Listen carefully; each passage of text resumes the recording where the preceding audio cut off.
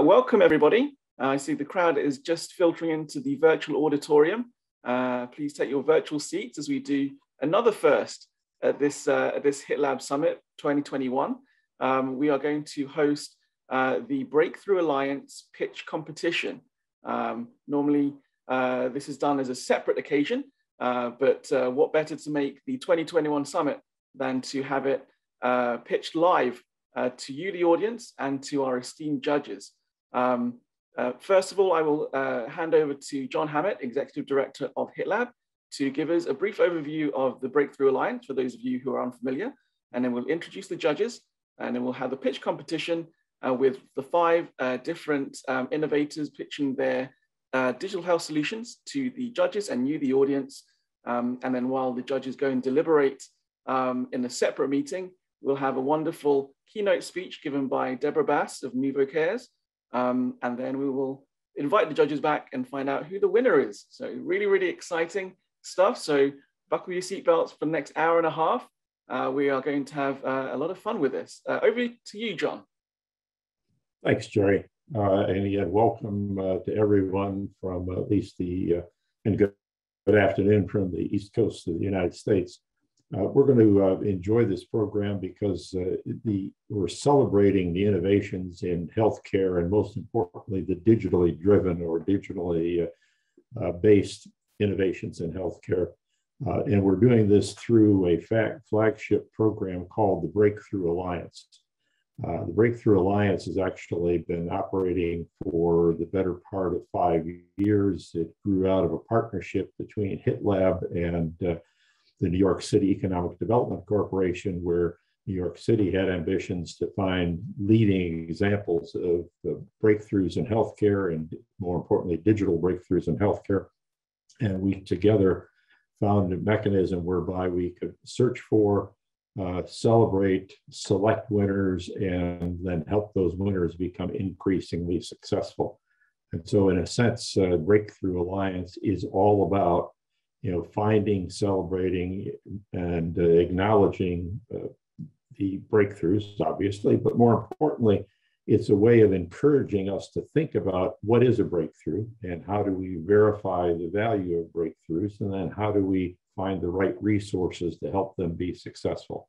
Breakthrough Alliance operates as a membership-based consortium, and so we have a number of members in the organization who come from life sciences, from venture capital, from providers, and from payers and governmental institutions.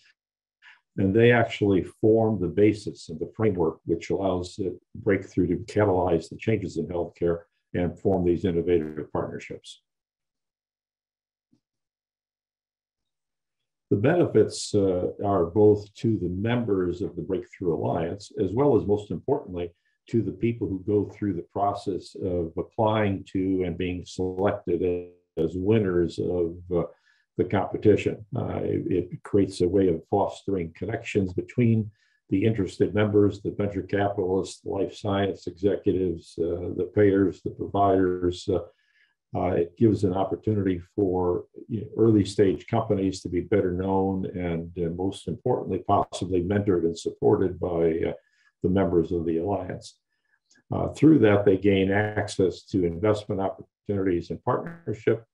But then on top of that, HITLAB provides the additional verification to help them actually demonstrate the efficacy and the economic foundations of their their innovation, depending on where they are in the various stage of maturity. It adds additional incentive to helping them promote the value of it to the healthcare infrastructure at large. And then through this, we also provide insights both to the members of the organization as well as through our various briefing documents and case studies that come out of this journey that we can provide to the broader, what I'll call digital health constituency around the world. The winners today actually have some very nice value associated with their participation with and being selected as finalists. Number one, they do get the rapid efficacy study capabilities delivered through HITLAB. and we will take the winner and help design a clinical investigation in some form that helps advance their value proposition. They certainly get the spotlight of being on stage at the conference itself. And we also have a unique added value service within HITLAB, which we call Connect 360, where based on the efficacy study and based on other characteristics of the early stage company, we're able to connect them with others who could potentially further advance their success as they continue to grow their innovations. The most important thing about this is that in comparison to other accelerators and incubators, of which there are many around the world, HITLAB takes no equity and no fees associated with this. So the program is underwritten by the sponsors, and the winners of these competitions actually have no obligation and have nothing that they have to provide to be both considered and, more importantly, to get the benefits of the alliance. And so on that basis, Jerry, I'll let you pick up from here and talk a little bit about today's competition. Thank you very much, John, for that intro to Breakthrough. I think really much needed. If anybody is unfamiliar with the Breakthrough Alliance, a really wonderful initiative by HITLAB, among the other initiatives that we do run. Without further ado, I'd love to introduce the esteemed panel of judges that we have lined up for you today. So that's Jim, Zena, and Ryan. I'd love you to introduce yourselves, and we'll start with Jim, who is first on the call today. So Jim, if you'd like to introduce yourself, and then we'll go to Zena and then Ryan. Thanks, Jerry. Hi, I'm Jim McGough. I'm a board member for the HITLAB Breakthrough Alliance. So very exciting to be a part of this, one of the big events of the year for us. I am the co-founder of Edge One Medical. We're known as the development partner to 8 of the top 20 global pharma for their devices, and including digital health, digital therapeutics, digital biomarkers. So we work with a lot of the really big players, but we also my job as co-founder, I get to work with the early stage guys. And I've done that in MedTech Innovator, NIH, other competitions as a judge. I'm also an angel investor, so excited to be here tonight. I think that's a good overview for me. Jerry, I'll pass it back to you. Wonderful. Thank you, Jim. Zena. There you go. Classic. So I'm Zena Manji. I'm Regulatory Affairs lead for innovation, Senior Director at GlaxoSmithKline. I'm in the Consumer Healthcare Division. So my focus is on self-care, and as part of Lead for Innovation, I work with a lot of startups in somewhat incubation, opportunity for co-development. I also get involved with internal development aspects as well. So happy to be here. Wonderful. Thank you, Zena. I was trying to find my own mute button. And over to you, Ryan, last but certainly not least. No, thank you. It's truly a pleasure and an honor to be here. I've been associated in one fashion or another with the HITLAB for over 20 years now, which is hard to believe. The growth is remarkable. And in my wildest dreams, I never imagined that I'd have the privilege of being a judge at such a fine event. Tough decisions because there's so many worthy proposals. In terms of my background, I've been in pharma now for about 15 years, mostly medical affairs roles. Currently, I'm consulting for a company called Apellis in Boston. And again, it's truly a pleasure and privilege to be with you today. Thank you, Ryan. Really, really wonderful to have you all on as judges, and we're honored to have you on this panel. Let's see where I'm going. What do we have for you today? So we have 5 different finalists who are going to pitch to you today. They came through dozens and dozens of extensive applications from around the world.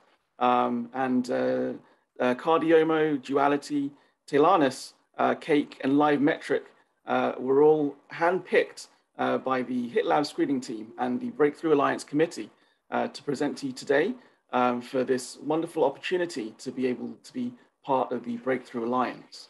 As a reminder, all of our panelists will have, all of our competitors, all of our finalists will have 10 minutes in total, including Q&A, to present their digital health solution. and then we will then move on to the next finalist until we get to the deliberation of the judges. So without further ado, I'd love to welcome Cardiomo Care, represented by Ksenia Belkina. I'm going to stop sharing my screen, Ksenia, and allow you to share yours. Hi. There you go. I can. Yes.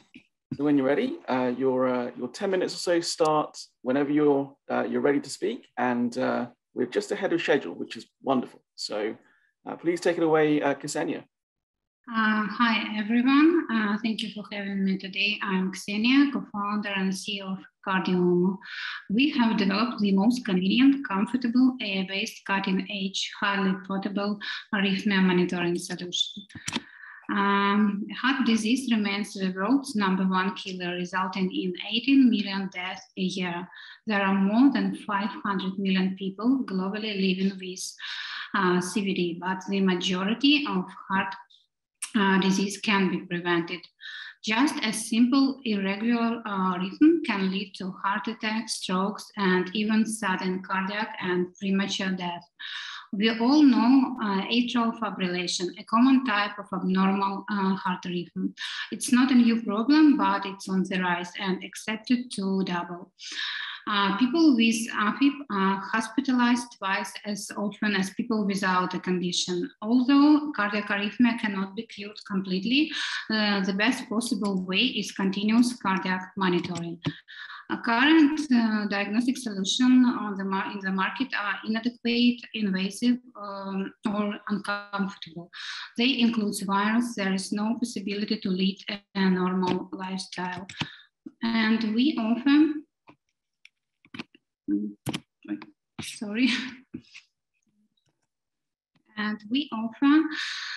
the most versatile, accurate, comfortable, and affordable solution that combines an easy-to-wear, reusable, waterproof, rechargeable, wearable patch that tracks the main vitals. It's very easy to put it on the body, and I will demonstrate. I will show right now. So we take the device from the box, and with the help of electrodes, it has electrodes, I put it on the body in just a second. So I put it on here, and it immediately start to track the vital signs, track the data.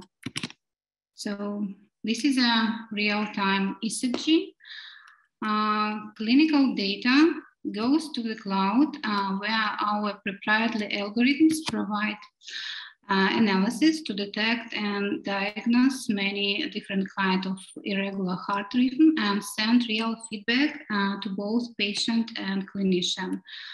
Patients see just user-friendly information in the app, like vital data, general health, and motivation notification that supports them in health self-management and has positive effect on the healthcare and health outcomes of people with chronic condition. Clinicians have access to web-based dashboard demonstrating all patients' data analyzed and presented in real time, with a function of generating accurate, customized report for any period of time to diagnose patient. Cardiomo primarily operates in the cardiac monitoring device market that estimated to grow to 22 billion. And the secondary market is the IoT medical device market that is expected to grow to 94 billion. Cardiomo outperforms existing and emerging solutions in the market. We are the only one provides the real-time monitoring with real-time result, and alerts can be integrated in any EHR system. The solution cost-effective, functional, and efficient for medical professionals, patient-friendly and comfortable for patients, and unlike other solutions, for multiple use.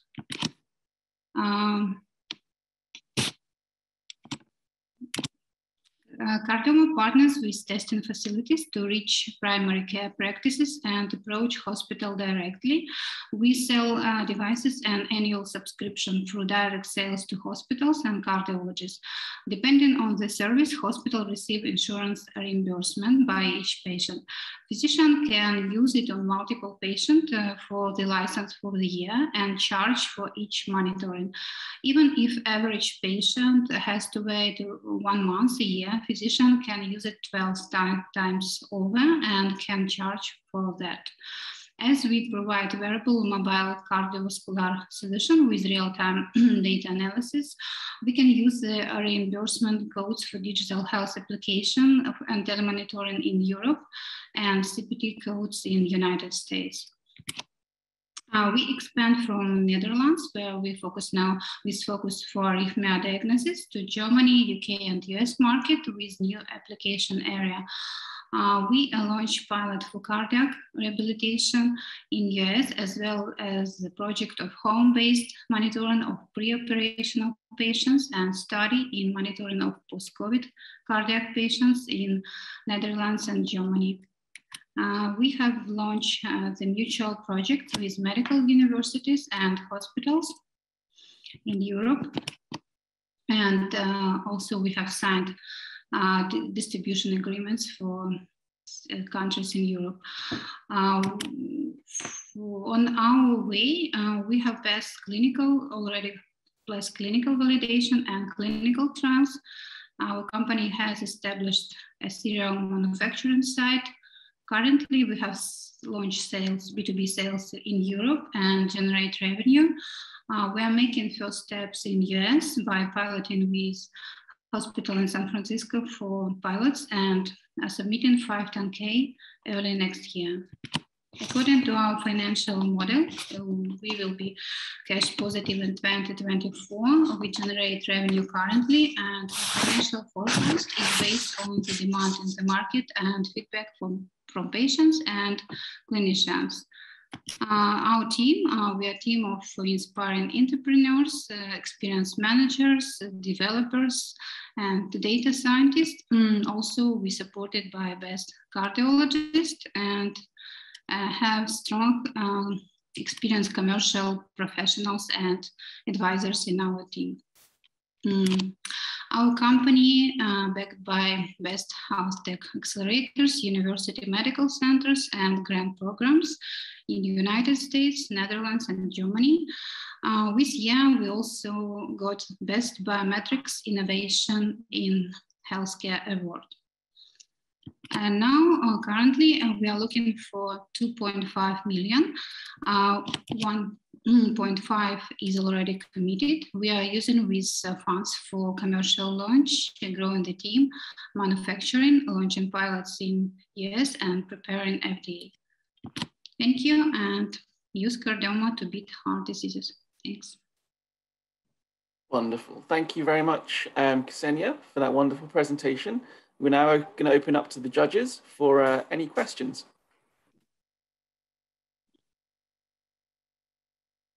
Hi. Hi, Christina. Really great presentation. Thank you. Quick question. You talked about comparison to other options and how this is better. Was that comparison based on clinical evidence, or is that based on attributes and usability? Yeah, both. Thank you for this question. Yeah, on both. Yeah, I can go to this slide and you can see. We mentioned, we claim the best diagnostic yield, yeah, because all these competitors on the slide, they are not for long-term monitoring, because a lot of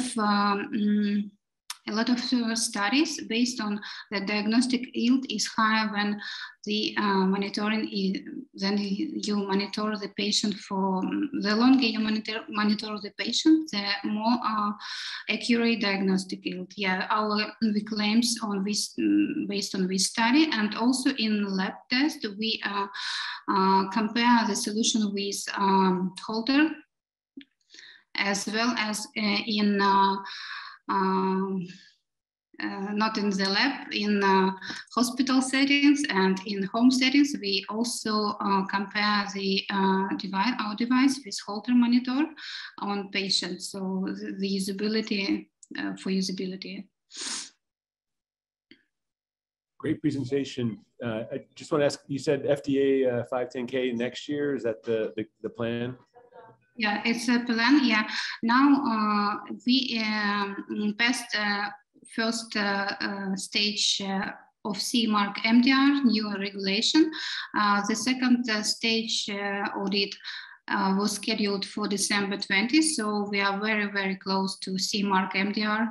And we are very optimistic to have it in maximum March, April next year. But from the beginning of next year, from January, as we already have all documents ready, we start 510K.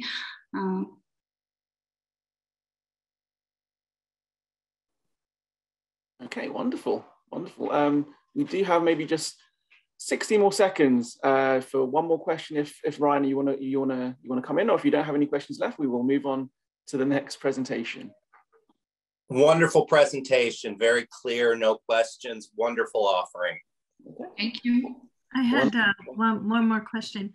Thanks for demonstrating. That was really cool to see. How critical is the placement? And if a consumer or a patient is doing it on their own, is there any guidance of I've got it on? Yeah, we have very clear quick start guide. So they have free position. So it's very easy to put it on the body because we have free position, one here, and even here. So, and if, for example, if the user place it 1 centimeter right or left, it's no problem. So we made this usability testing, and the accuracy of data and accuracy of diagnosis not affect on this parameter. Thanks. Wonderful. Thank you, Ksenia from Cardiomo. Virtual round of applause from everybody. And I'd like to welcome Susan Perry now from Taylanus to present their their digital health solution. Can you see it now? You can see it now, Susan. Go right ahead. Oh, great. So as I said, I'm Susan Perry. I'm the CEO of Taylanus, and I'm deeply honored to be speaking with you. The best medicine in the world is only as good as a patient's ability to use it. The question we ask every day is, how are people supposed to follow health instructions that they can't understand? I want to introduce SpeechMed to you. It's our smart device app and platform that removes health literacy obstacles like a user's language preference, age, vision, or literacy level. The foundation of SpeechMed is deeply personal to me because my French mother-in-law, Giselle, died from a totally avoidable medical mishap due to a language barrier. So imagine that your life depends on taking a bottle of pills properly, but neither you nor any family member understands the instructions. That's the challenge that millions of Americans face, around 130 million. According to the National Institute of Adult Health Literacy, 12% of our population has proficient health literacy, and 1 in 5 of us goes home to speak a language other than English. And regrettably, at every touch point in healthcare, we're expecting patients to read and read well in English. And we know how that ends up, roughly $600 billion in cost and numerous lives lost. SpeechMed goes beyond traditional paper instructions. We've developed an award-winning enterprise system that empowers healthcare providers to give every patient medical instruction in their own language. It connects to a companion mobile app specifically designed for seniors, the visually impaired, people with low literacy, and the rest of us who want to keep, track of our healthcare information in an easy way. One of the things that our application does incredibly well is multilingual medication reminders.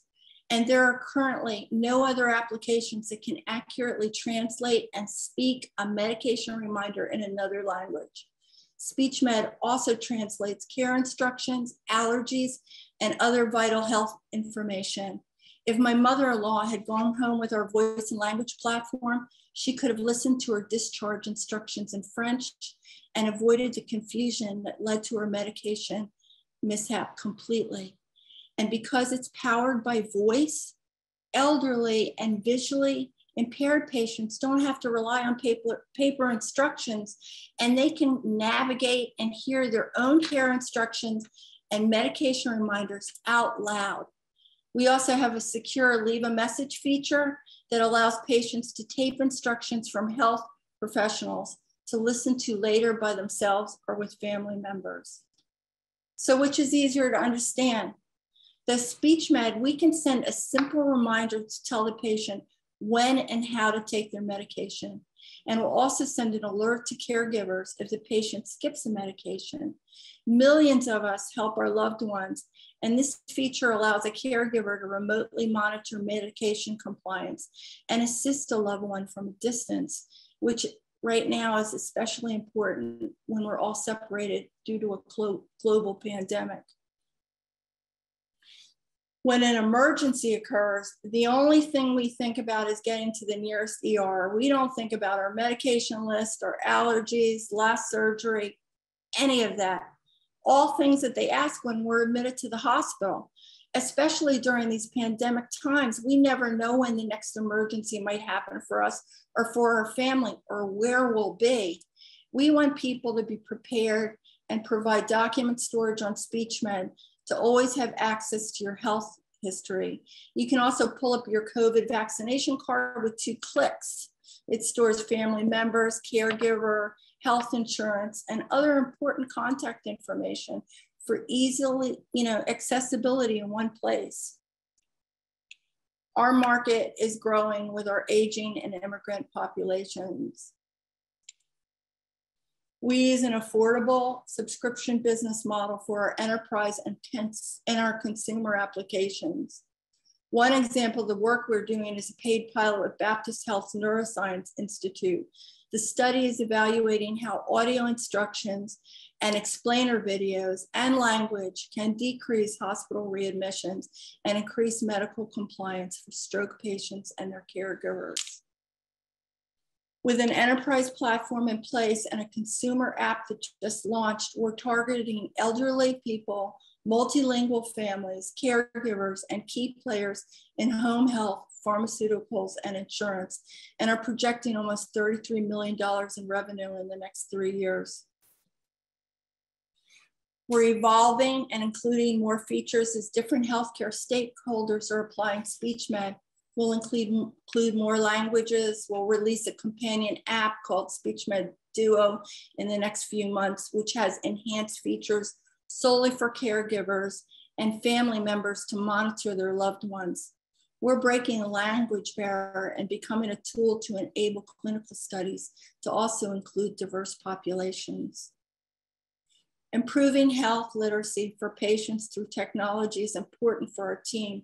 We are each multilingual, multicultural, and multi-generational caregivers and understand firsthand the financial and emotional responsibilities of giving our loved ones their best days while preserving resources for future generations. Our team started on this journey in hospitality with the first audio digital restaurant menu in the world before we moved to healthcare after Giselle's death. And we're the experts in the space. That's why we want to make care directions accessible to everyone, especially those that are frequently ignored and left behind. Thank you. Wonderful, Susan. Thank you very much for that excellent presentation. I'm going to open up now to the judges, and I believe, Zena, you have a question for Susan. Yeah, thank you, Susan. Really applaud the efforts on health literacy, just really, really important area.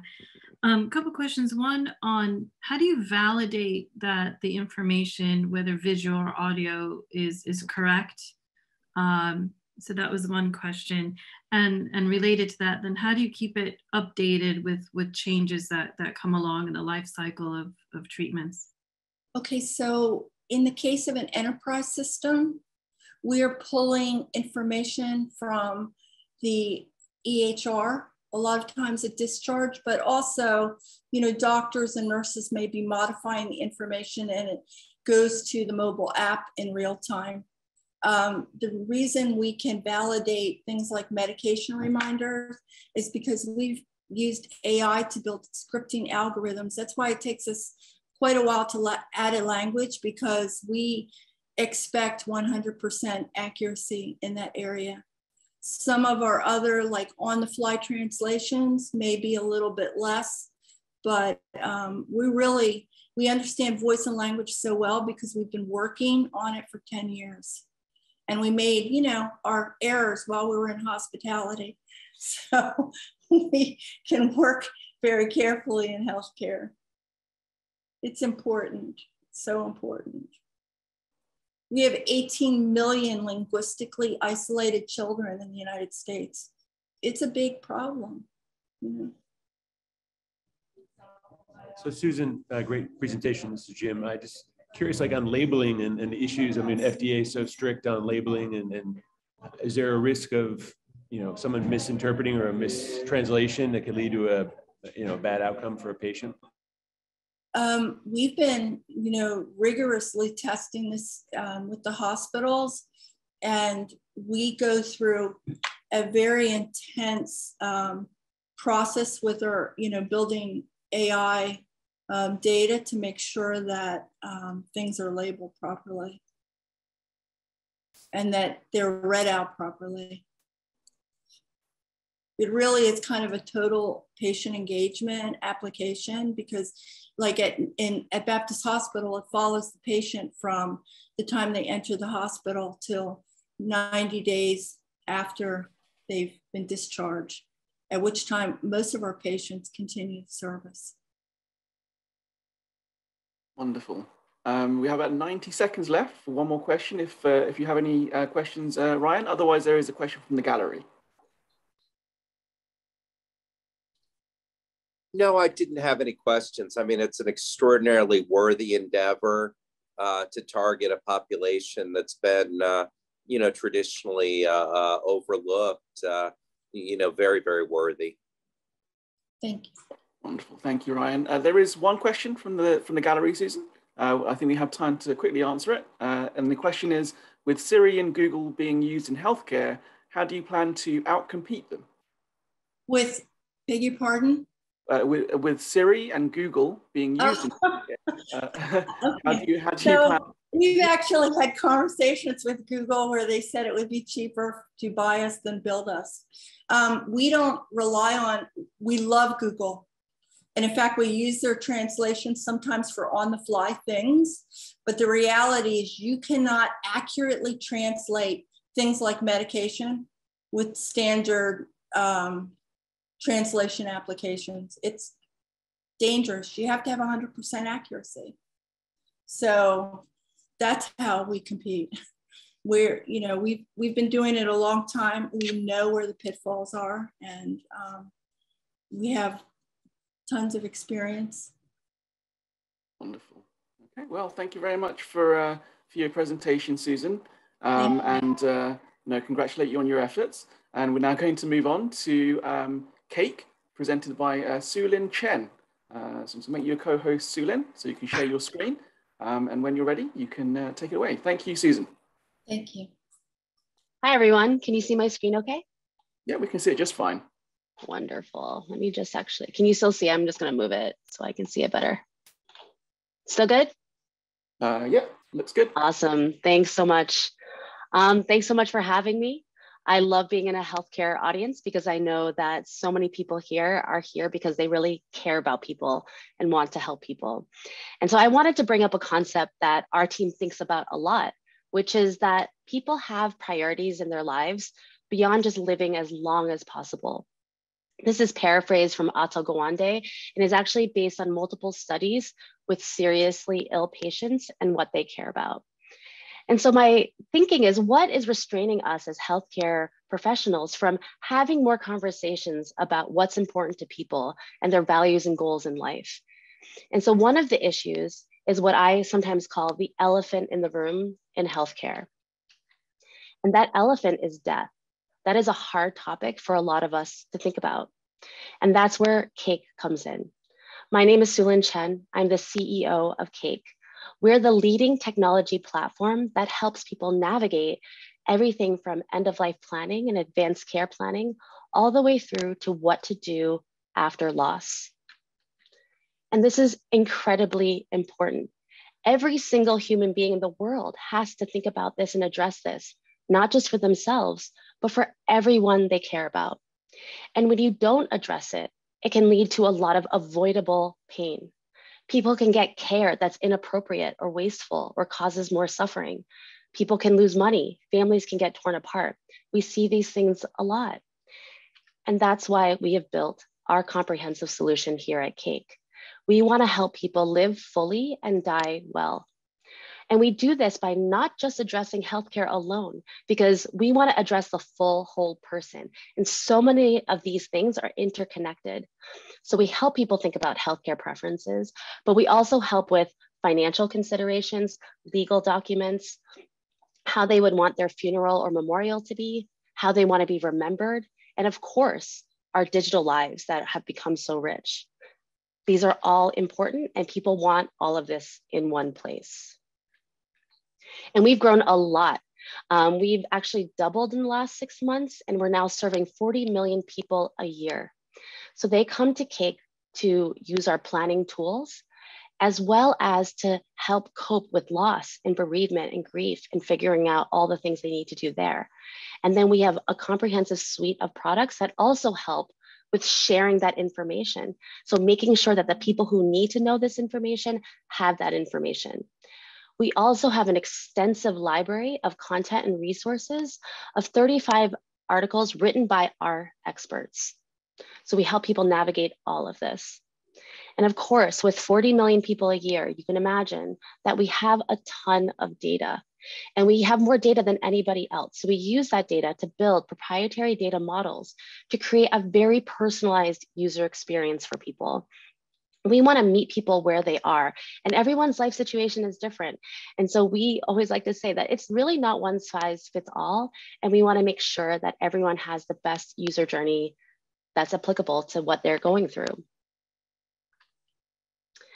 And this came in a really good time.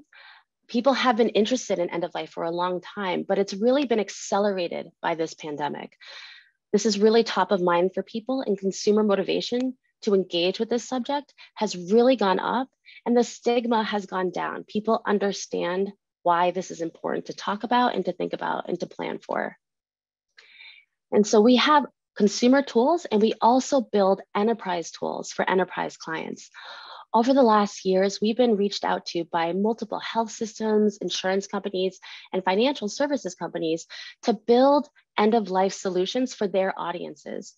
They know this is important, but they don't really know how to engage their audiences with this topic.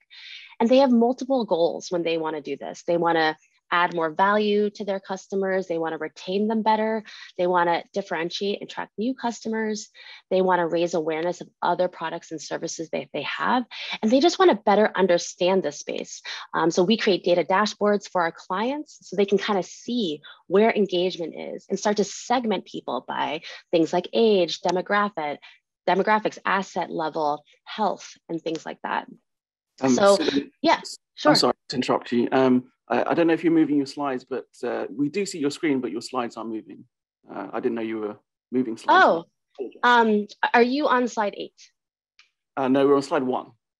Oh, that's so strange. Here, can I stop sharing for a second and reshare? Yeah, absolutely, yeah. Right. I'm sorry, I should have picked that up earlier, but I didn't realize you were switching your slides. I'm sorry.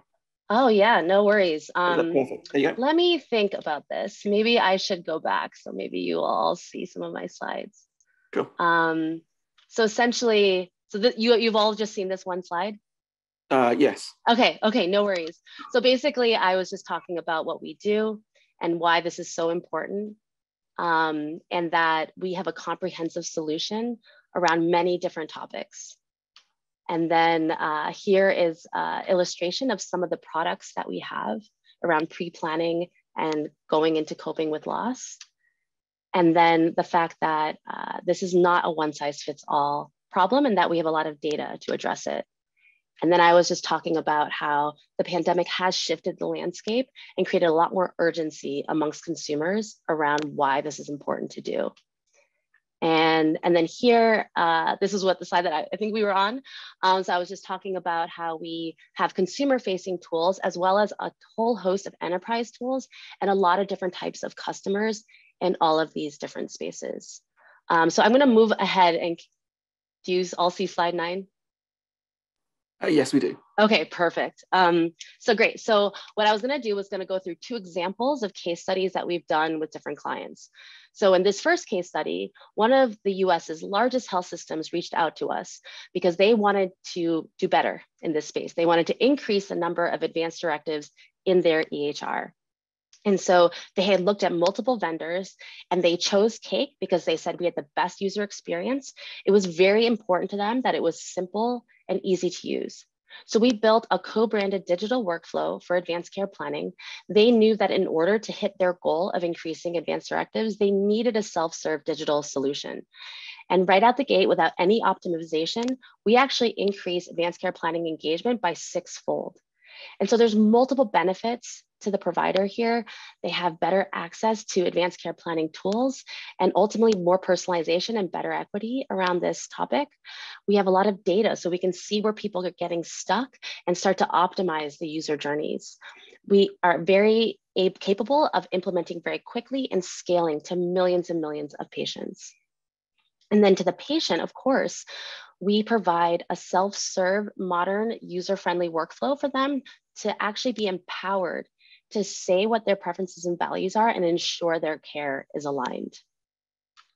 So the second case study I'll share is from a Fortune 500 insurance company who reached out to us because they had identified end of life as a consumer trend that they didn't want to miss out on.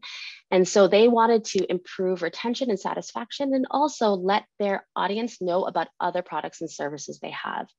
So already out the gate, we just went live here. We're seeing a referral rate of 40% to other products and services in their portfolio, which is a massive amount. And so some of the benefits that they're looking for are to differentiate and reduce churn, to really show that they care about their audience. We've seen from all of our rollouts that when an organization offers Cake, people feel more positively about that organization. They also wanted to better understand how people are behaving in this space and start to cultivate relationships, not just with their core customer, but with the family members and other people surrounding that person. And of course, the benefits to the consumer is that they get so much more guidance on this really important subject that is top of mind for them. So at Cake, we won multiple awards for our work, and I'd love to talk to anyone here who's interested in offering more end-of-life planning support to your audience. So I'm happy to take questions, and sorry about the slides not advancing. No, not at all, Celia, and I apologize I didn't catch that sooner. I hopefully didn't throw you off too much. We'll give you an extra minute. No worries. Give you an extra minute or two to answer some questions from the judges. Sure.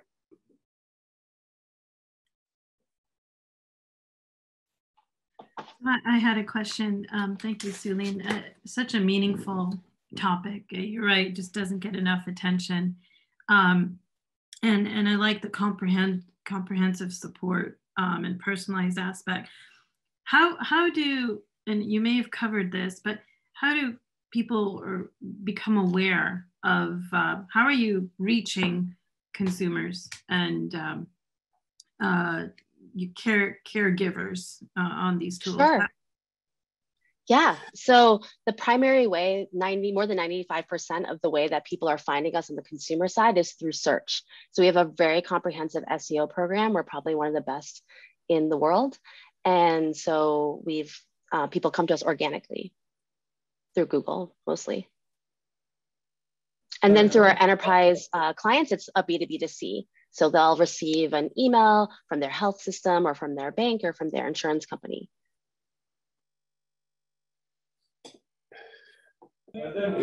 Sorry, guys, I'm in a noisy background here, but real quick, No worries. great presentation, Sulin. Just on how are people paying? Are you mostly, is it free and you have other kind of services that you upcharge for? Or I've seen different models if you're gone through B2C first and then you're going to add enterprise later. So can you tell us how that's working for you? Yeah, sure. So today, the majority of our revenue comes in through our enterprise clients. So we're standing up custom solutions for them. And sometimes there's integrations. We can white label or co-brand. Then on the direct-to-consumer side, most of our revenue from the direct-to-consumer side comes from affiliate relationships. So for example, at Eternova, they turn ashes into diamonds. We can kind of match make there and then get a referral fee. And then we also have premium services that we're testing out and we'll be rolling out more over the next year or so. Wonderful. Anything else from you, Ryan, before we move on?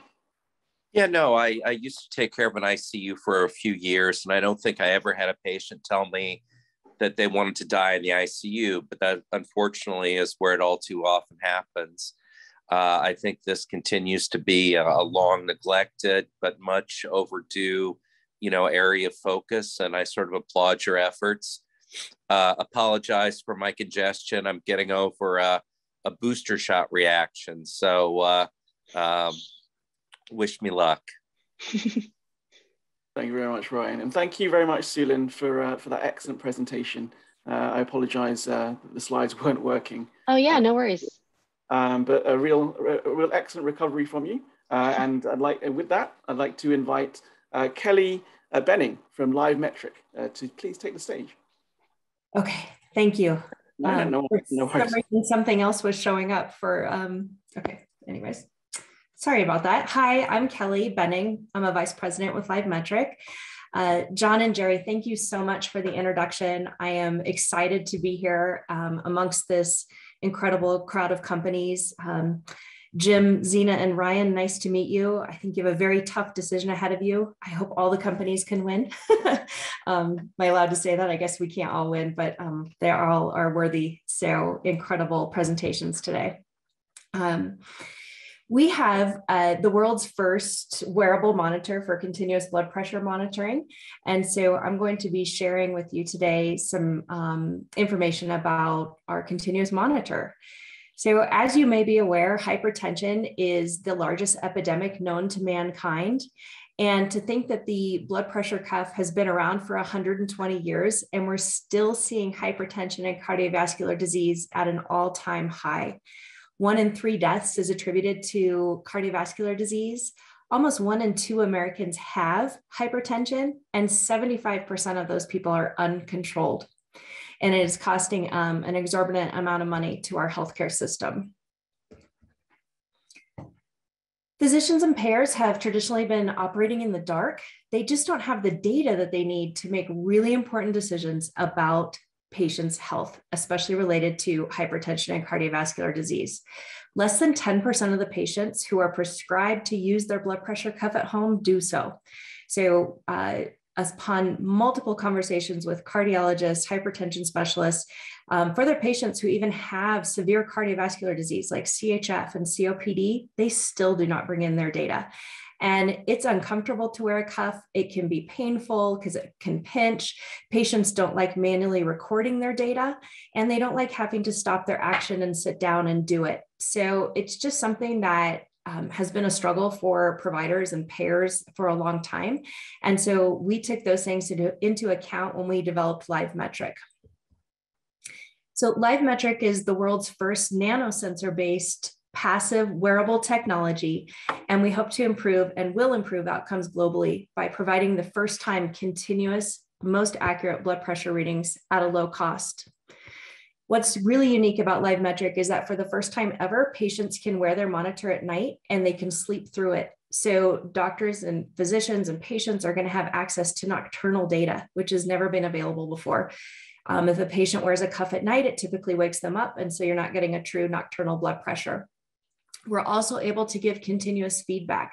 So looking at, did you eat a high salt lunch, or did you exercise today? How are those things impacting your blood pressure in real time, so that patients can begin to understand how their behavior and lifestyle impacts their blood pressure and cardiovascular disease. We are the only monitor that's also correlated to the arterial line. So the arterial line is used in the ICU, and it is an invasive line that measures beat by beat blood pressure. We decided to do our validation studies and correlate ourselves to the arterial line because it is the most accurate way to monitor blood pressure. And we also sample continuous pressure waveforms at 100 Hertz, which means we have a very high quality signal. This is an idea about how LiveMetric can be used, and while a patient is sleeping or during the daytime while they're working or doing these types of activities, they can wear their band and they have access to an app in which in that app, they can see their real-time results. They can see their trend analysis and receive reporting that helps them monitor their disease state. And then that data can also be shared out of the app with friends and family, or it can go to a provider portal. If that avenue wants to be changed as well for the provider to receive the data, we can connect to EMR so that the data is put into that patient's record and the doctor has real-time access to that patient's data as well. This allows doctors to obviously optimize therapy. And probably one of the most important pieces is that they're able to optimize medication efficacy. Right now, it takes 6 to 9 months to change medications for hypertensive patients because of the lack of data. We anticipate doctors will be able to change medications or move medication dosage up and down in days' time versus months with LiveMetric. This is our FDA 510K and CE mark validation study. So we followed the ISO protocol and found that our standard of error in both systolic and diastolic was almost twice as good of that of the cuff. And we weren't surprised by that, since we did correlate and use the arterial line in our studies. We expect it to be the most accurate monitoring service or platform available. We currently have our CE mark in Europe and expect FDA in the next couple of months, as we're about 2 years into our application process with them. A couple quick highlights as we get into LiveMetric. So as I mentioned before, it's the first wearable continuous beat-to-beat blood pressure monitor highly correlated to the arterial line. And our unique value proposition is that at the onset of a condition, you can use LiveMetric to begin to monitor and determine how the outcomes will be for that patient, as well as provide data in time to help. So we're looking at the ability to be able to recognize different cardiovascular conditions, potentially AFib, and other disease states that might be associated with your blood pressure. We know that scalability is going to be massive because, as I mentioned before, 1 in 2 Americans has high blood pressure and 75% are uncontrolled. We also have reason to believe that scalability will be fast because there's new CPT codes for reimbursement, as well as new guidelines from the AMA and AHA that say patients should be monitoring their blood pressure at home and should no longer be relying on their blood pressure measurements done in office. We have target markets for both SaaS and DaaS revenue models, and we'll be catering to retail, payers, providers, and pharma. So I'll get a little bit more into all of these things, but wanted to just share an overview or some highlights about LiveMetric. This is also something that is very unique to LiveMetric because we collect the full pressure waveform at 100 Hertz. We're the only monitor that will be able to do this. You won't be able to do this with a PPG sensor like you see on an Apple Watch, and you won't be able to do this with a cuff. What we're able to do is, with this pressure waveform, be able to identify things like masked sleep hypertension, morning surge, which is an indicator of cardiovascular disease, And then very exciting, over 1 heartbeat, we can tell the efficacy of a beta blocker on a patient's blood pressure. So we know that this has implications for doctors and providers to be able to understand how that medication is working for that patient's cardiovascular disease or hypertension, and also has great indications for pharmaceutical companies who are looking at the right time to administer their drug or what type of patient their drug is most efficacious for.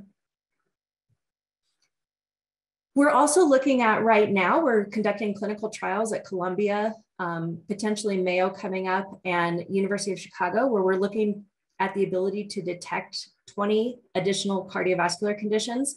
So you'll see here through the full pressure waveform, we can see things like valvular impairment or regurgitation. And we can also see left ventricular systolic impairment. So we're in clinical trials right now to identify the algorithms that will help patients and providers be able to identify these conditions, or the risk of these conditions, excuse me, so that they can receive further testing to verify them.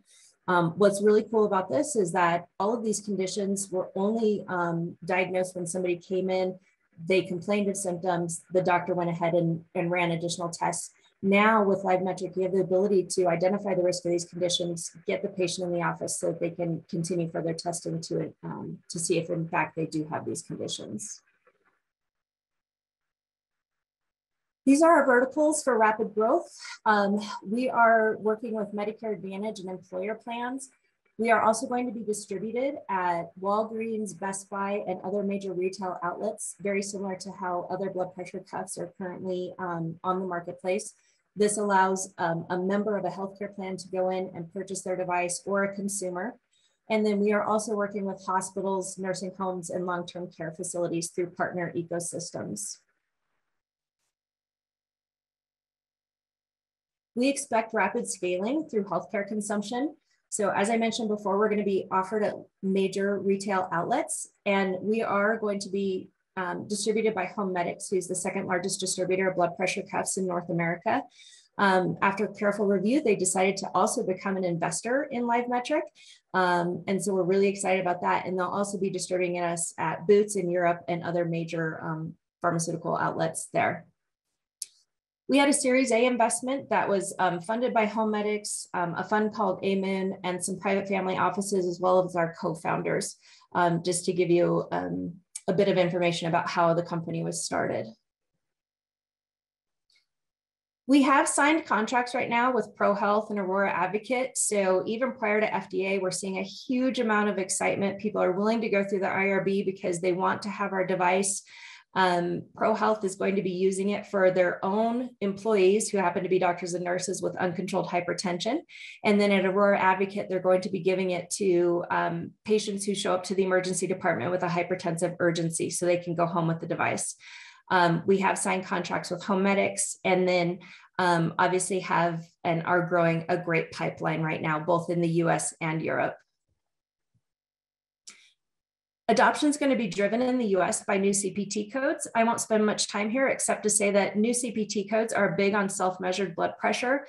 So being able to take that blood pressure at home versus in the office has become an AMA and AHA initiative. We have a very strong leadership team. Tomer, who is our CEO, comes from the nanosensor world and wanted and had a passion for bringing nanosensors to healthcare to really bring a higher level of technology into healthcare. And I'll let you read about the rest. We also have a team of great advisors. One of them, Professor George Bacris, who is a part of a handful of hypertension specialists in the world, and Professor Nir Uriel, who is a transplant and CHF specialist. These are some quotes from them, so I can let you read over those, and I'll stop there because I think I'm probably close to my 10-minute timing.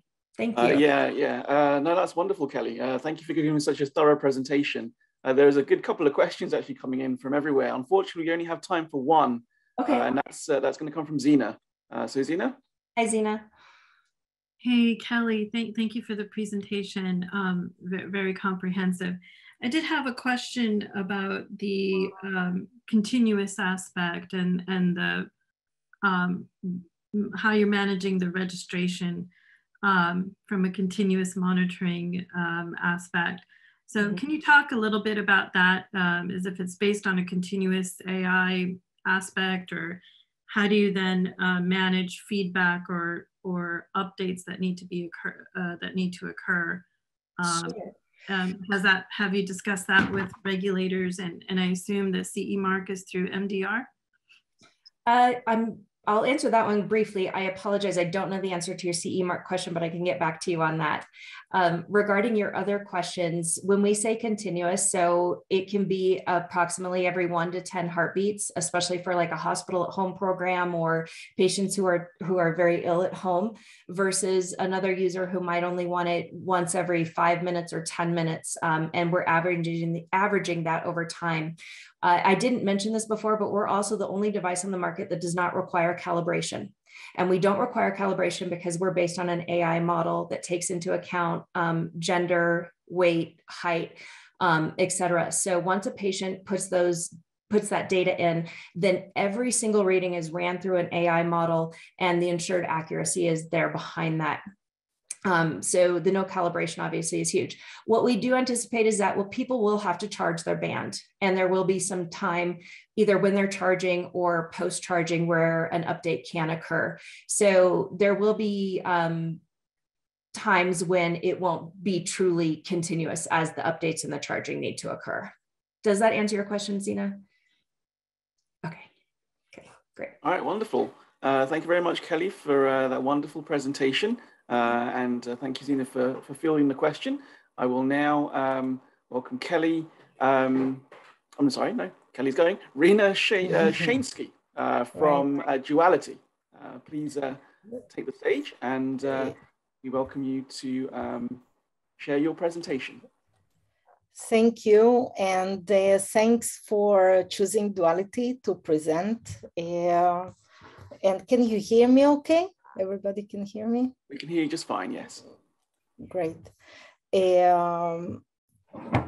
So Duality is enabling secure data collaborations in healthcare. And I am a co-founder and chairwoman of Duality. So we are a bit different in a way because we address the need for ecosystems in healthcare and in other regulated industries to collaborate on their sensitive data. So in this data-driven environment, to extract value from data, you need to enable organizations to enrich the data, to analyze it, to collaborate on it, and to use the cloud. And in healthcare, a lot of data is very sensitive, but the organizations have to collaborate. This is a very complex ecosystem of pharma and medical centers and payers and insurers. And there is a strong need to collaborate on data, but there are many barriers to this. And some of it is already possible, but then there are some very sensitive data sets which are very difficult to collaborate on because of barriers such as privacy, security, regulation, and also business challenges because medical centers often treat their data, and justifiably so, because it takes a long time to curate it and actually they accumulate it for a long time from the patients and so on. So they treat it as a very valuable asset, and they would like to remain in control when it's being shared and used. And today this is very, very difficult. And in fact, with the data privacy regulations, the barriers are only becoming more difficult, and cross-border data sharing is even more complex than ever before. So Duality was founded by world-renowned cryptography experts, including a Turing Award winner, Professor Shafi Goldwasser from MIT and Berkeley, and data science experts. And what we are doing, we are putting together these two complex disciplines of cryptography and data science to enable organizations to collaborate on sensitive data without exposing it. And we make it this way possible to really do collaborative analytics on very sensitive data, such as patients' data, and even to link data sets and to identify whether there are joint patients without disclosing their identities, and to aggregate data from basically to increase the cohort sizes in order to derive meaningful information, which is very important, of course, in order to know real world data, real world evidence, efficacy of treatments. So one needs to gain a critical mass of data. But this is, as I mentioned, is very complex, and anybody who tries to do it in the healthcare ecosystem, I'm sure, experience the difficulty. And this is exactly the problem that Duality is addressing by combining advanced form of encryption called homomorphic encryption with data science, and enabling collaboration on data while it remains encrypted at all times. And you can see here that Duality was selected by the World Economic Forum as a technology pioneer, and by Gartner as a cool vendor in this new discipline of privacy protected analytics. And we are collaborating with major medical centers, which I will show in a second. So the use cases that we have already shown and validated our technology have to do with cancer research in healthcare, and we enable leading medical institutions to collaborate on their sensitive data to extract valuable insights. So one case study that I wanted to share here is a study that we performed with Tel Aviv Medical Center on basically patients' data, oncological patients. And we have shown that performing analytics, which is they usually do on the oncological patients, while the data is encrypted, yields exact and accurate results, while the data remains encrypted during the analytics. So that opens the door, unlocks the way for organizations to collaborate, something that they have a great difficulty to do because they want to remain in control of how their data is used. And specifically in Israel, we are now in the process of enabling several oncological centers to collaborate on their data. Another case study that we, one more comment, we published this study at recent ASCO. The abstract was published, and you're very welcome to look at this with all the details. And another case study, which is very interesting, we published in PNAS. And this is on basically performing GWAS, Genome-Wide Association study on genomic variants while they are encrypted with this advanced form of encryption. And we showed that this is possible and practical. And we did it in collaboration with a leading bioinformatician from Dana-Farber and Harvard Medical School. So all these case studies basically prove that organizations can collaborate now on their data and remain in control of how the data is being used, and basically share only results of these combined computations. And they don't need to expose or lose control of the data that they have accumulated.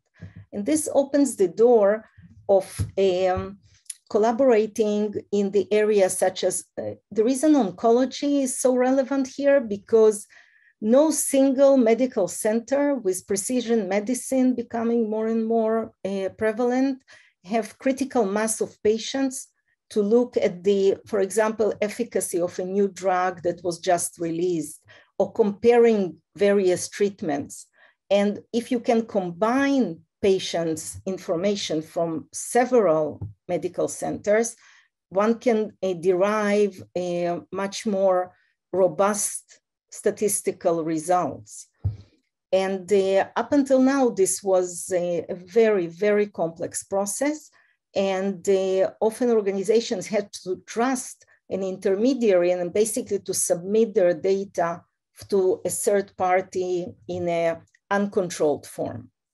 What we have shown that it is possible in a way to eat the cake and have it, to share data, to enjoy the results of analysis, while keeping control of the data itself and while protecting privacy of the patients. So Duality enables a variety of use cases of using sensitive data, collaborating on sensitive data. There is a lot of relevancy to real world evidence studies, to running machine learning models on the cloud, on sensitive data, linking genomic data with medical records and performing analytics on these combined data sets. So there are many, many use cases specifically for the healthcare ecosystem. We really now make it available for any organizations that would like to collaborate and remain in control of their data and to share the results. And during the pandemic, we all witnessed the challenge of personal privacy versus public health, because people want to remain in control of their public data, and yet health organizations would like to analyze the trends of how the disease is being spread, and that creates a lot of conflict. So with this technology, one can enable collaborating on sensitive data.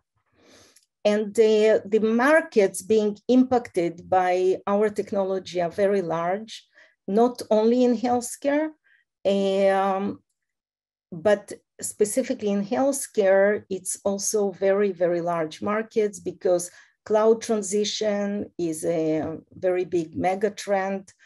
Data protection, we're all aware of how important it is. And of course, applying data science and building models on sensitive data is also a very large market. So basically, Duality enables and protects entire data ecosystems. Thank you very much. Wonderful, Rena. Thank you very much for that excellent presentation. We have time for just one quick question, as I know we have run a little bit behind due to some technical difficulty. So I'm going to open up to one question from the judges, and then we're going to have them deliberate while we have our keynote. So I had one question, Rena. Thank you so much. How are you?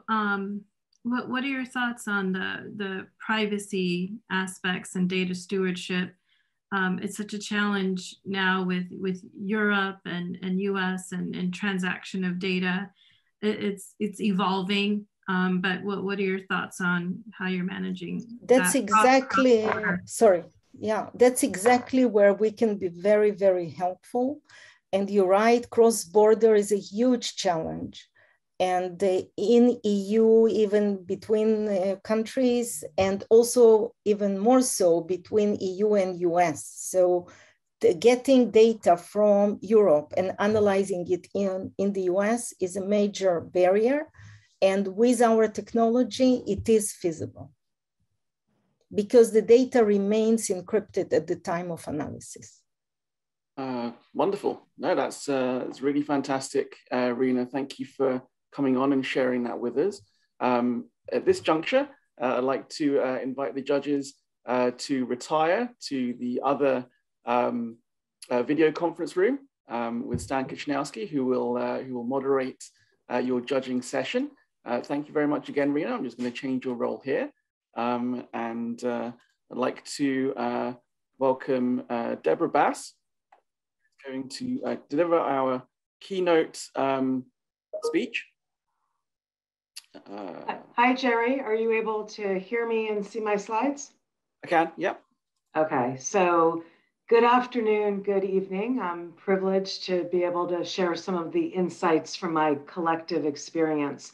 So by way of background, I'm Deborah. I'm currently the US President, Chief Marketing Officer of Nuvo Group, which has very novel and recently FDA cleared technology for remote pregnancy monitoring.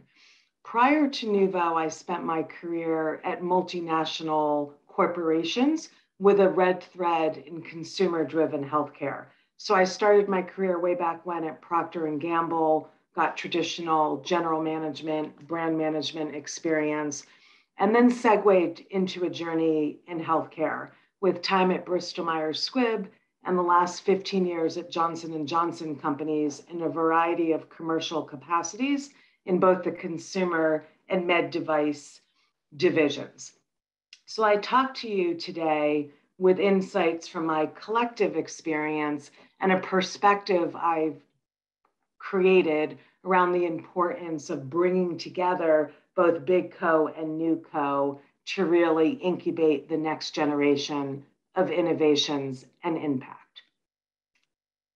So 3 big lessons learned I'll share. The first one is about creating a leadership mashup. So what do I mean by that? When we look at fielding a team for a startup, there's often a dynamic tension between people like myself that originated from big companies and come from a place of resource and expertise and rigorous approaches of how to do things versus a world of startups, right? Where they're dreamers and visionaries. And how do we harness this dynamic tension to really ensure there's a culture and a place of leadership that embraces both freedom to invent, experiment, discover, and rigor?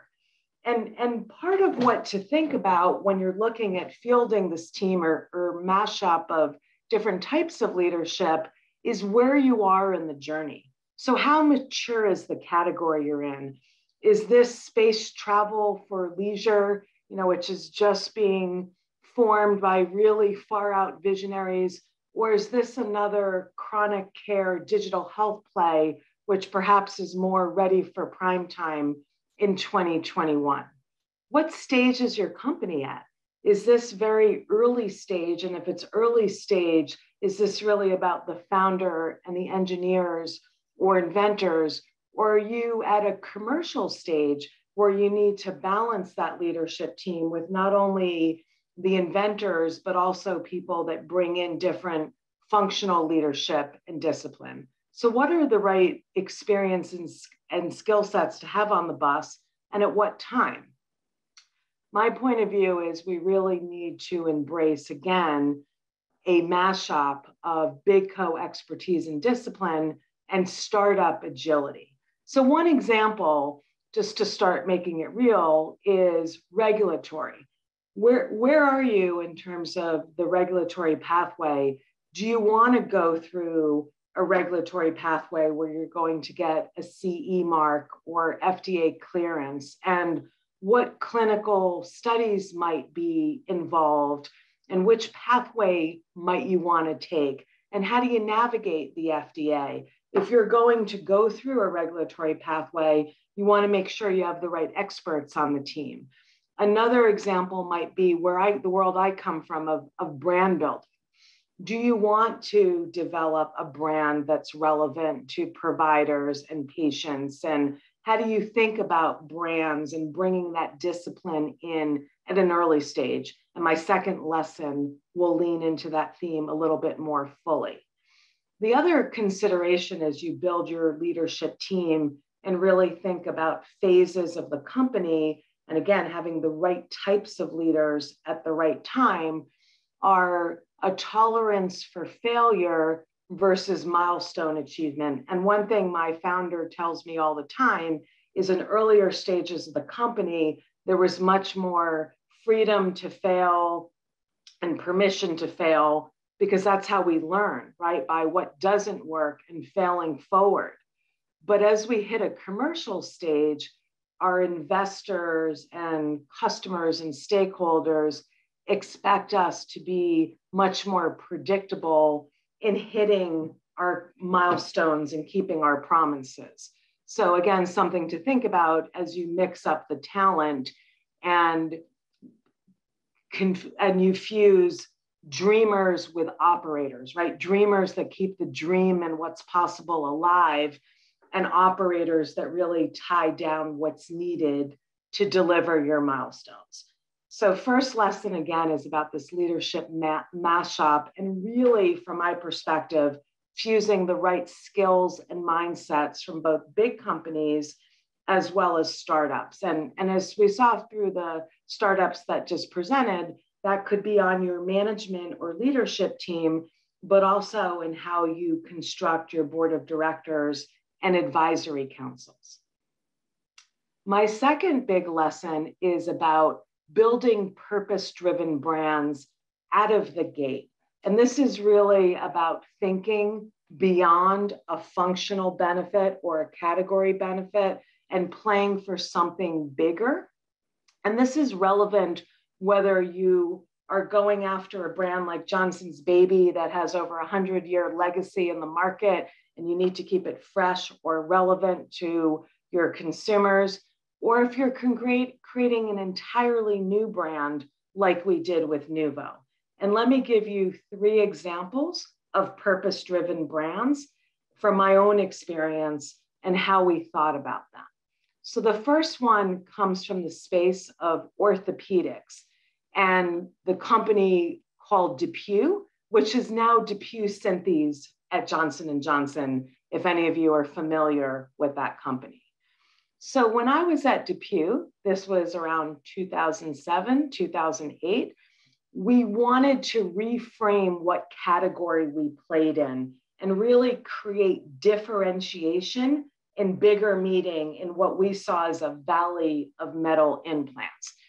And we decided to take a bold stance and a movement to restore, retain, and improve movement and really not stop until everyone is moving, really going from a metal company to a movement company.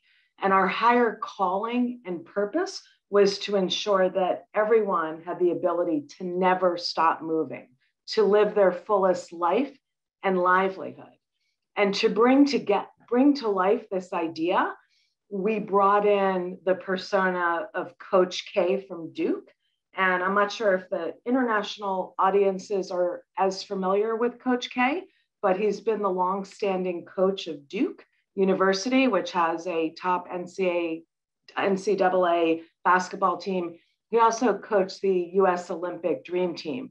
But what you probably don't know about Coach K is that he has 2 DePuy hips, and he almost retired from basketball until he got his joint replacements. So first case was DePuy, reframing from a metal company to a movement company behind a higher purpose of never stop moving. A second one is a purpose-driven brand of Johnson's Baby, which many of you may remember from your childhood or raising your children or nieces and nephews today. And with Johnson's, this is a brand that had lost relevance with a new generation of consumers because we spent too much time in a do no harm space with talking about all the things we didn't do, like no more tears or no more tangles. And there was an opportunity to take a more active point of view and do good. And we created this higher purpose and brand idea of so much more than a bath, or this idea of so much more. And really what so much more is about is taking these daily rituals of bath time and bedtime and diapering and really making them moments for bonding and personal connection and sensorial enrichment toward healthier baby development. So again, another example of pivoting from more functional benefits of cleaning and toiletries to doing so much more for the health and wellness of your baby. And then my third example of a purpose-driven brand is Nuvo from my current experience. And again, we're currently in the remote pregnancy monitoring business, but from our outset, we've taken a broader view and a bold ambition to give life a better beginning.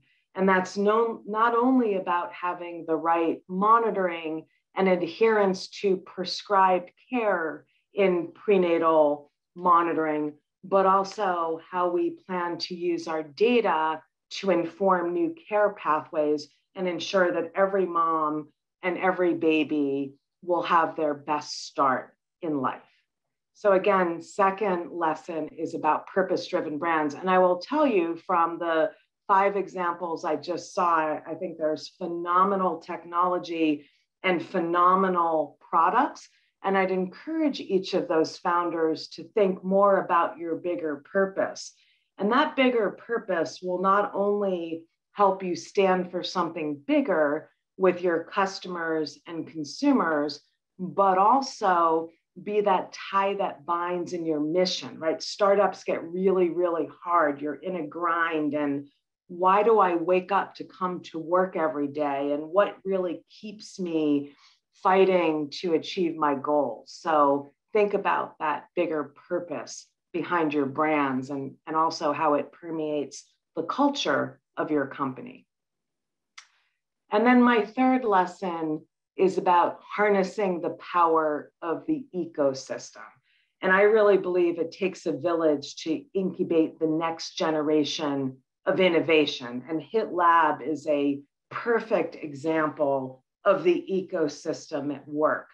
And really, as we think about the ecosystem, we think about it broadly in terms of innovation authorities and academic centers that are places for early funding and grants and trials for proof of concept or early adoption, multinational companies that come to the table with funding and resource and know-how and experience to advise startups. The broader startup ecosystem, how can we partner more with each other? And one example from my current experience is Nuvo has recently announced a partnership with Baby Scripts, another player in the prenatal care space that has very complementary technology to Nuvo. And how do we come together to offer our customers more comprehensive solutions? So think about co-opetition versus just competition. And of course, the investors that give us fuel to invent, to create, to commercialize. And really the ecosystem at works is that exponential fuel. So I'm going to summarize my 3 lessons and then pause for questions, comments, reactions. So here are the 3 takeaways I hope to impart to the audience. The first is to field an ambidextrous leadership team. And in that ambidextrous team, think about diverse skill sets and experiences from both multinational companies and the world of startup, because I think there's magic when those different experience sets come together. The second takeaway is craft purpose-driven brands from the outset to drive deeper customer connection and employee commitment as that tie that binds. And then the third is activate the power of the ecosystem for exponential impact. So that's what I had to share, and I'd love to open it up for questions, comments, reactions.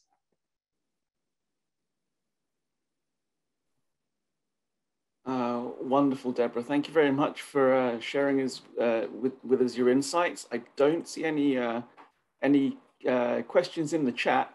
I think you pretty much wowed everybody without the need for any questions and stuff. Yeah, thank you very much for coming on and sharing that in your keynote.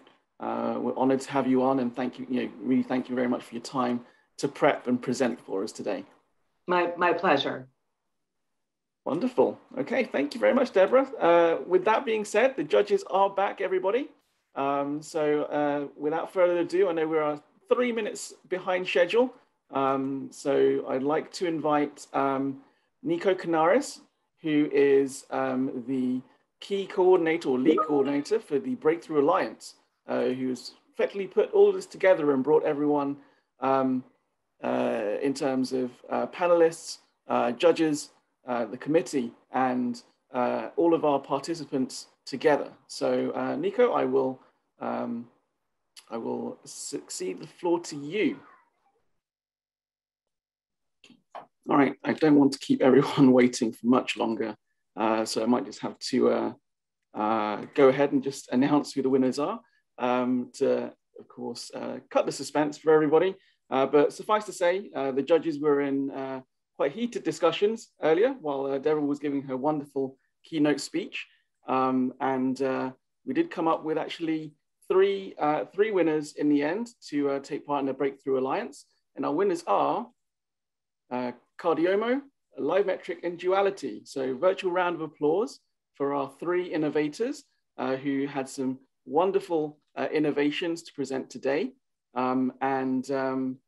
We do want to actually give some honorable mentions to Cake and Taylanis, who also gave us some wonderful presentations today. And I think everybody who presented today are going to make such a huge impact within the healthcare space. And that's what the Breakthrough Alliance is all about. It's really helping to discover those vital digital health solutions that are really going to make the best impact and to be able to get them into the hands of the end users as quickly as possible. So congratulations to all of our winners. Well done to everybody who presented today. Thank you again to our esteemed panel of judges who came on to give their insights and their questions to the panelists.